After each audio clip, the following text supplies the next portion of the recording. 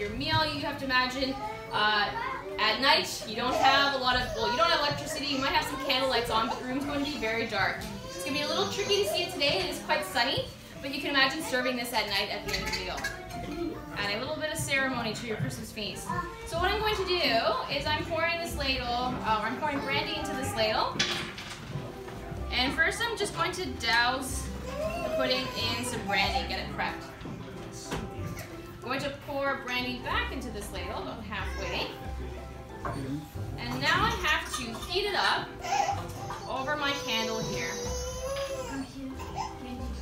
So I'm going to have to wait until it's steaming. Might take a while depending on how cool the brandy is to start.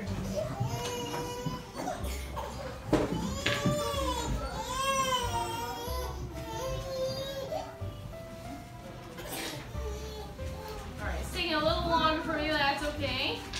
There we go, starting to steam. So why I'm waiting for it to steam is I want it to catch on fire.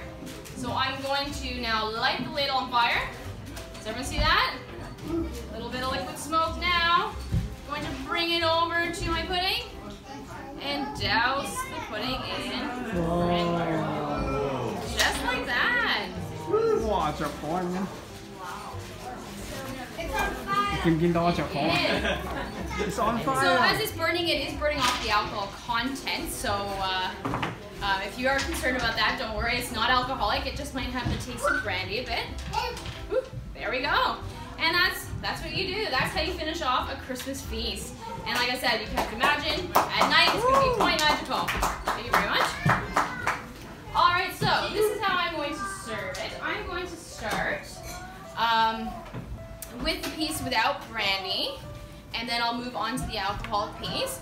Just to go over what we put in it, if you have any dietary issues or any allergies, just gonna go through it. So there is beef suet in there. If you are a vegetarian, this is beef fat.